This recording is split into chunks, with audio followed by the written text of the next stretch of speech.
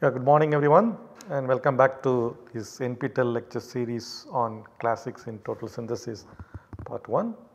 So, we have been discussing about 3-membered ring containing natural products and their total synthesis, and recently we started discussing about 4-membered ring non-natural products. We just completed the discussion on the synthesis of cubane. So, now we will move to some interesting and naturally occurring compounds and how they have been synthesized. So, when you talk about a 4-membered ring, immediately one natural product which should come to all your mind is penicillin. So, penicillin, as you know, it has a great history and it was discovered by Sir Alexander Fleming in 1920, and that was considered as one of the greatest discoveries, because during the World War many people died, and with the isolation of penicillin later, they could change the treatment for people who were infected seriously during the war. And this penicillin, if you look at the history of penicillin, after seeing the potential of penicillin, USA and UK, they come up with a real high level of target, and what they wanted to do was, first of all, so they know when they isolated penicillin, they know it's an excellent antibiotic, but they did not know the structure. So, the first objective was to elucidate the structure. What is the correct structure of penicillin? Okay.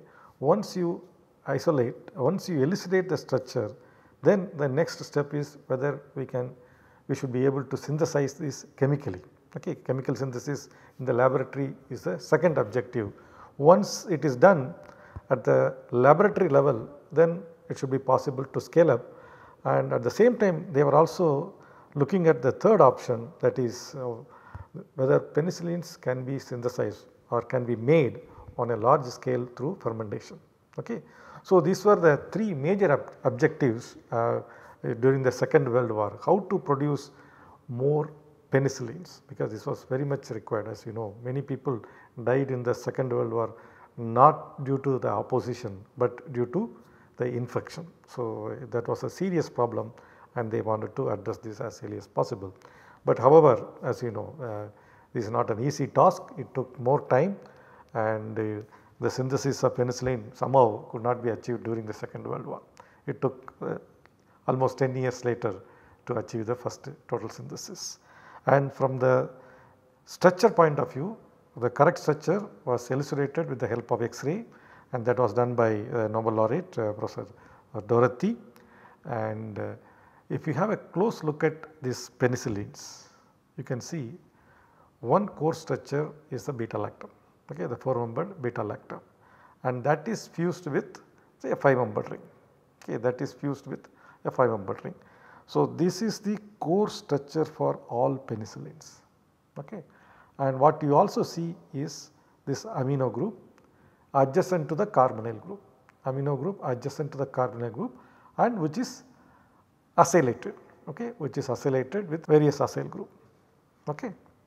And when you look at this 4-membered lactam, okay, this 4-membered lactam, it is quite unstable compared to normal amides or normal lactams. As you know, cyclic amides are called lactams, and compared to 5-membered, 6-membered lactams, the 4-membered lactam is quite unstable, and of course, when it is unstable it can also react faster. So, what Woodward told was, it is not like a normal amide. Okay. So, if you look at normal amide, you can see this can exist like this, whereas in the case of the 4-membered lactam, okay, it cannot exist like this. So, that is where the reactivity of beta lactam comes into play. And if you look at literature, how these beta lactams were made. Okay.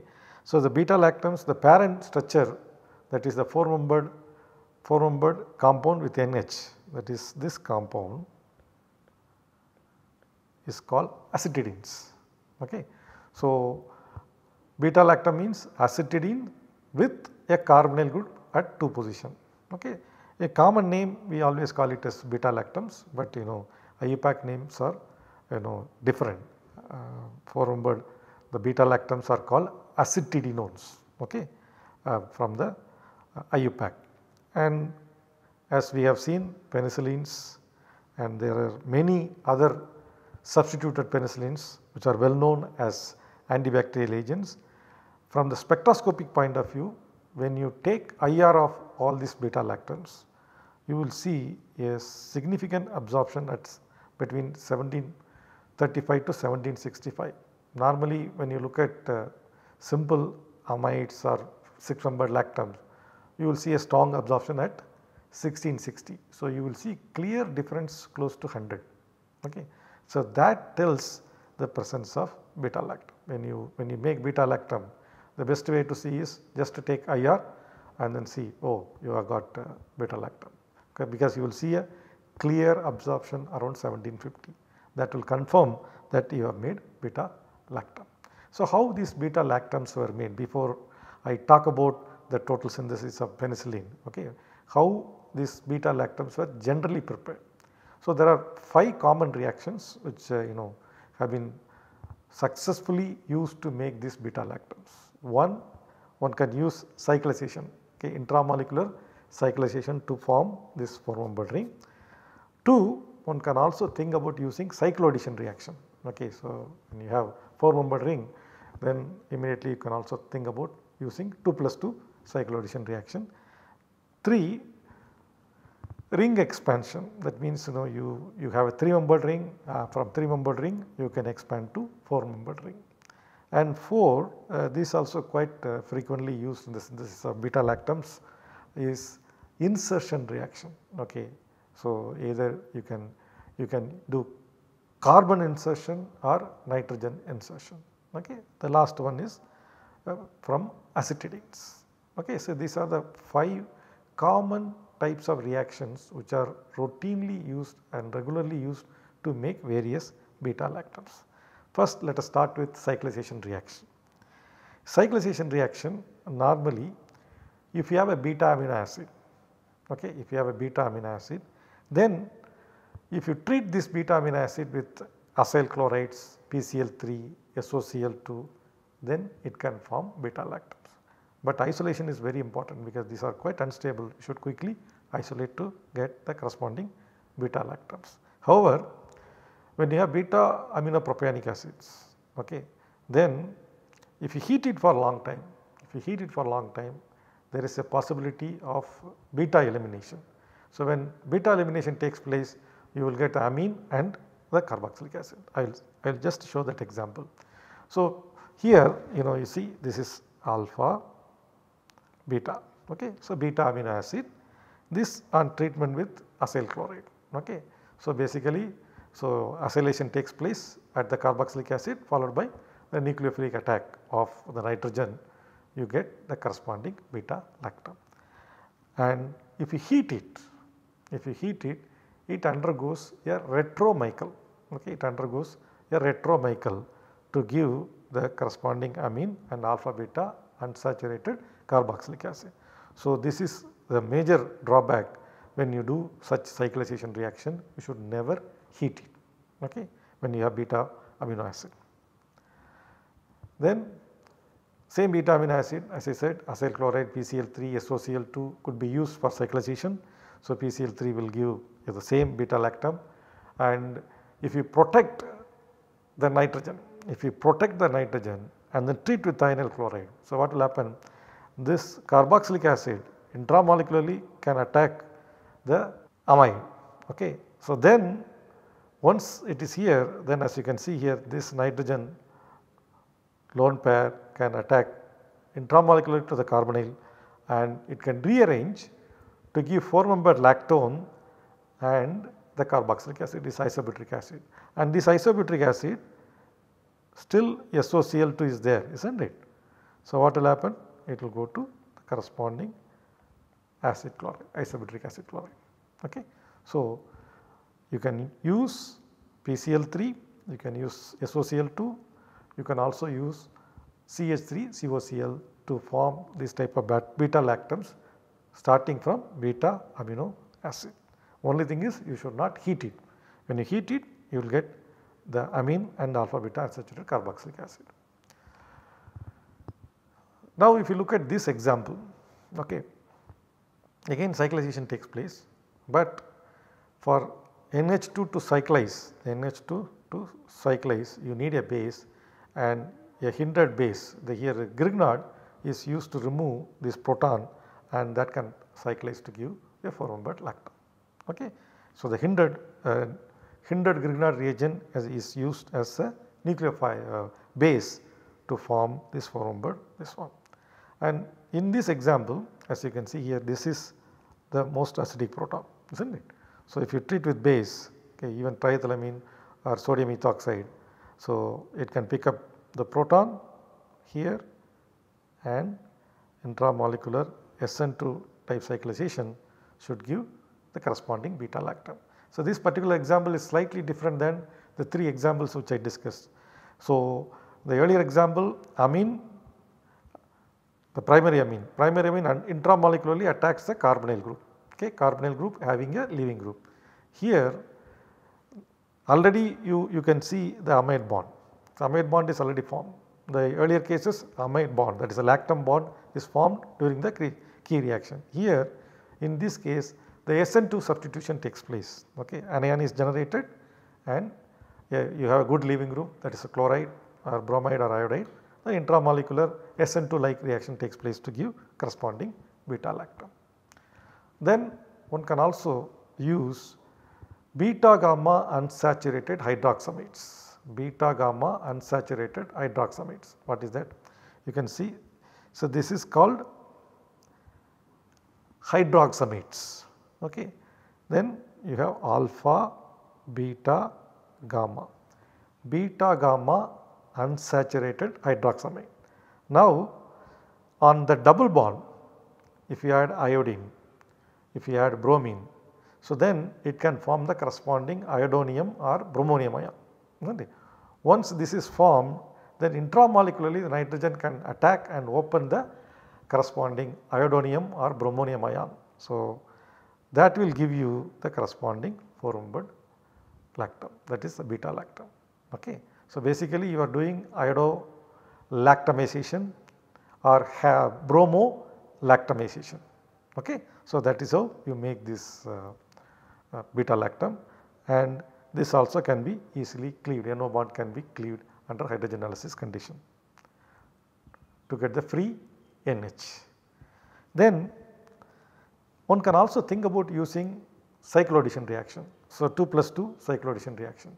So when you want to use 2+2 cycloaddition to form beta lactam, so one portion should be alkene, the other portion should be isocyanate.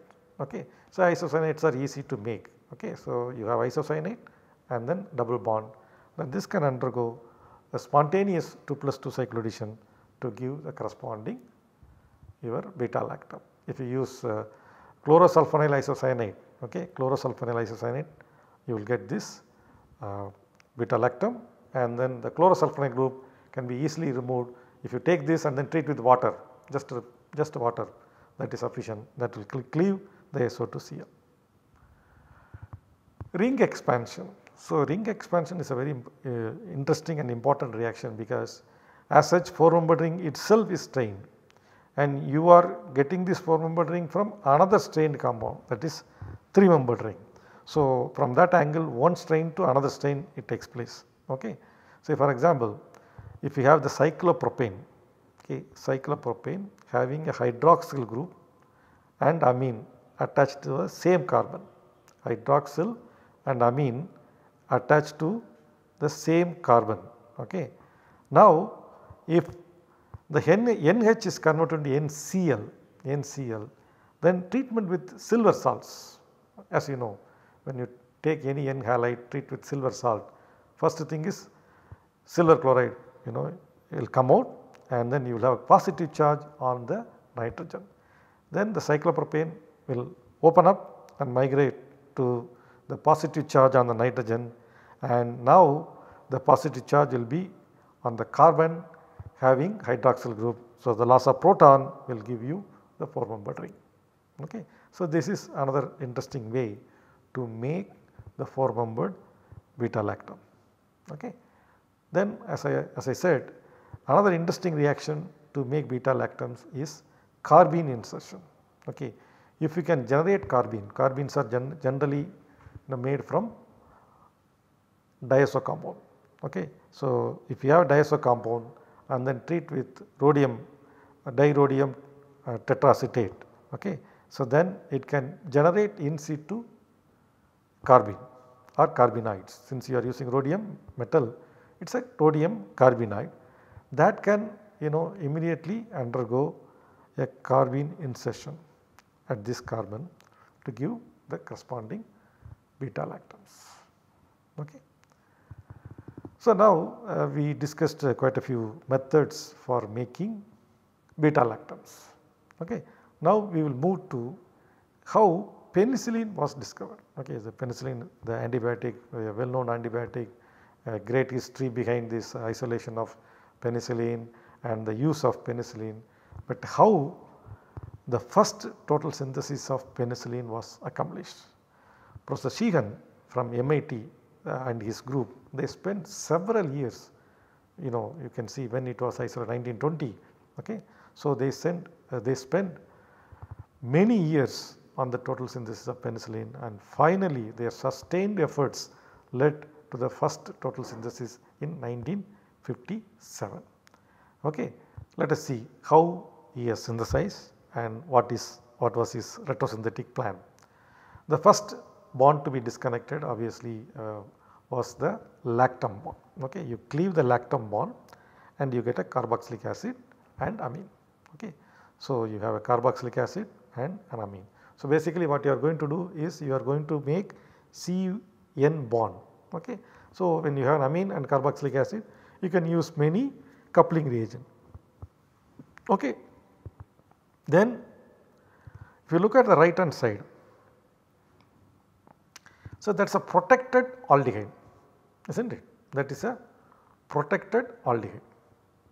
Okay. So, you need aldehyde, and then the aldehyde if you treat with this aminothiol, okay, then it can protect. And before that, if you look at this amine is already protected, and to start with you need a protected amine. So, normally they use phthalimide, because phthalimide if you treat with hydrazine, so the phthalyl group can be cleaved and then you will get back NH2. So, for protection of NH2 olden days they used to use phthalic anhydride method. Okay. And this can be easily cleaved, as I said, this aldehyde and this aminothiol. Okay. So, this aldehyde can be protected to give this right hand side portion, and this upon hydrolysis with hydrazine will give you NH2. So, the first target is to make this D-penicillamine hydrochloride in optically active form. Okay, that was the first task for Sheehan to accomplish. So, he started with racemic valine and then treated with chloroacetyl chloride. So, you have NH2, the NH2 is acetylated with chloroacetyl chloride. So, next step is a very interesting reaction. This upon treatment with acetic anhydride, okay, this treatment with acetic anhydride, he got a very interesting compound. Okay. How did this happen? Let us see. So, first the chloroacetyl chloride treatment with acetic anhydride, this carboxylic acid is acetylated. The first step is the acetylation of carboxylic acid, that means a mixed anhydride of this carboxylic acid and acetic acid. So, that gives this intermediate. Now, the lone pair on the nitrogen moves to this carbonyl, and this carbonyl oxygen intramolecularly attacks the anhydride and gives this 5-membered ring. Okay. You can see the 5-membered ring. I will leave it for a second for better understanding. Okay. So, now the OAC minus which came out can pick up this hydrogen, because this hydrogen is acidic, is not it? This hydrogen is acidic. So, OAC minus picks up this hydrogen and forms this dienolate. and you can see if in this molecule there is a push pull factor. You have a negative charge on the oxygen and you also have a leaving group here. So, this is a classical example for such elimination. So, you get this unstable compound. Okay. This unstable compound immediately will isomerize. Okay. That will give you the product which I showed in the previous slide. Okay. So, valine upon treatment with chloroacetyl chloride followed by acetylation in 2 steps, you got this interesting product. Good. So, how this can be, it can be converted into penicillin. So, treat with hydrogen sulfide. So, hydrogen sulfide, sulfur they tend to add 1,4. So, hydrogen sulfide in the presence of sodium methoxide, that means you are adding SH minus. Okay. So, the SH minus can add in a 1,4 fashion at this carbon. So, that will lead to your 5-membered ring and this exocyclic double bond is missing, but you introduce the SH as you know. In penicillin you need that thiol and then hydroxyl group, that is a D-penicillamine. So, now if you treat with sodium methoxide, this 5-membered ring will open. How it will open? This is a mechanism. First methoxy adds to the carbonyl and then O minus, when it comes back, it opens a 5-membered ring and it gives this open chain compound. Okay. Is it chiral? Is it chiral? No, it is racemic because we started with racemic compound. Okay. So, you have this, then how you can resolve it, because penicillin is an optically active compound, how you can resolve. So, first you protect this NH and this SH, okay. And for that you have to remove the acetyl group. So, the acetyl group you remove with HCl. So, you get NH2. That NH2 on treatment with acetone you protect the compound, okay. And as you can see here, this is racemic compound DL, and they tried to resolve at this stage, but resolution was difficult. So, what they did, they treated with formic acid and acetic anhydride. So, formic acid and acetic anhydride, they could introduce this aldehyde. The N was protected. Okay. Now, this racemic mixture was resolved with an alkaloid called brucine. Okay. The racemic mixture was resolved with an alkaloid called brucine. Okay. After resolution, so then you just add acid to get back this chiral. Okay. So, this is optically active now. Okay. This upon hydrolysis with HCl. So, what will happen? This NCHO, the CHO will go and then you will get NH2. Since you are using HCl, it is formed as the corresponding hydrochloride salt, D-penicillamine hydrochloride salt. Okay.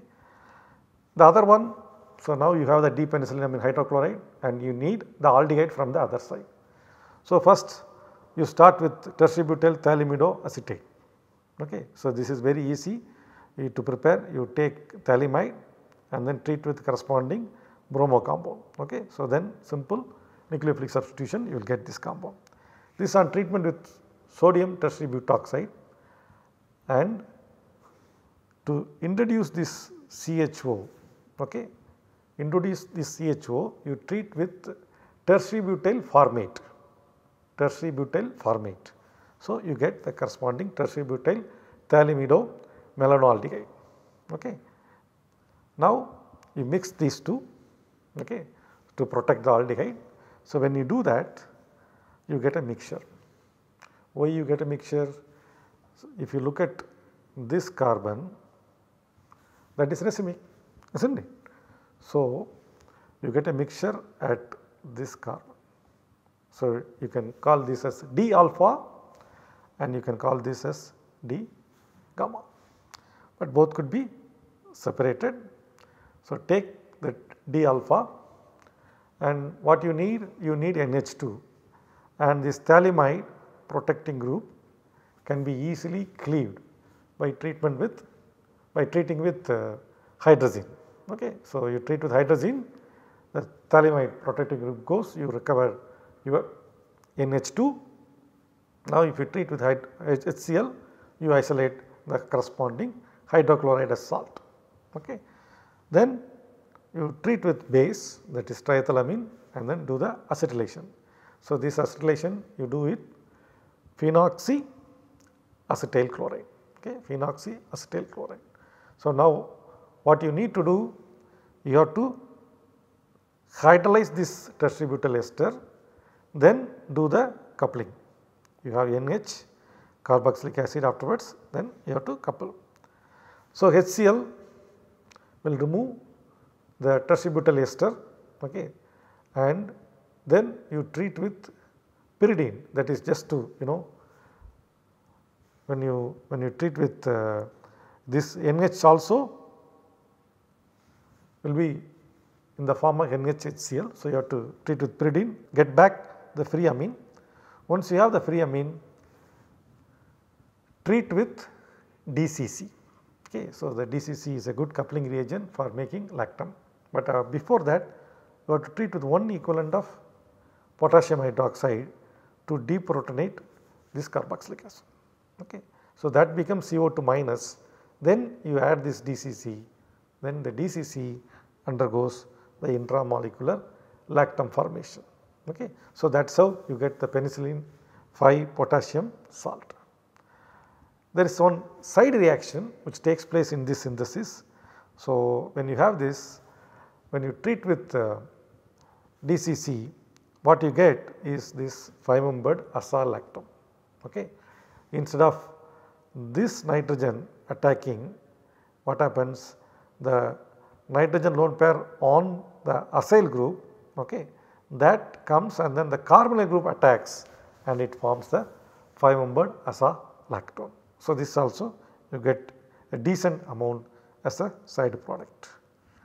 So, this 6-amino penicillinic acid, that is without the acyl group. So, how one can make, because if you look at the earlier synthesis, so we went with acyl group, finally only we did the coupling, is not it. So, here what you do, the NH2, first you protect it as the trityl, NH trityl group, then you do the coupling, okay, you can couple with either DCC or diisopropyl carbodiamide to get the beta lactam. Now, you need to remove the benzyl group and then trityl group. So, both can be done in one step, that is upon hydrogenolysis followed by HCl treatment, one gets the 6-amino penicillinic acid. So, to summarize, what Sheehan has done, this was the first and very elegant total synthesis of penicillin, and you can see way back in 1957. So, such a unstable reactive final compound penicillin 5 was made by Sheehan and his group in 1957, and the synthesis started with commercially available valine, okay, and also from phthalimide, just you take phthalimide and then treat with bromoethyl acetate to get the other starting material. So, it was very simple and straightforward starting materials which are commercially available, and he had used this successfully to make the total synthesis of penicillin. And the key reactions, when you talk about the key reaction, the Michael addition of SH minus was one of the key reactions, and the coupling reagent was used to couple the amine and carboxylic acid intramolecularly to form the 4-membered ring. Overall, the total synthesis was accomplished in 8 steps with an overall yield of close to 0.7%.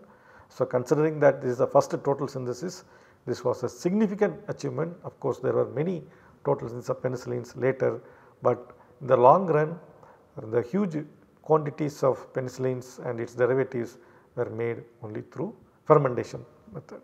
After fermentation, once you get the penicillin, then one can do lot of synthetic modification to get other penicillin like natural products, but large quantities of penicillins are made only by fermentation. So, with this I will complete the total synthesis of penicillin, and we will discuss about other natural products belonging to this in the next couple of classes. For example, thiamycin and lactocystine, these two we will discuss in the next couple of classes. Thank you.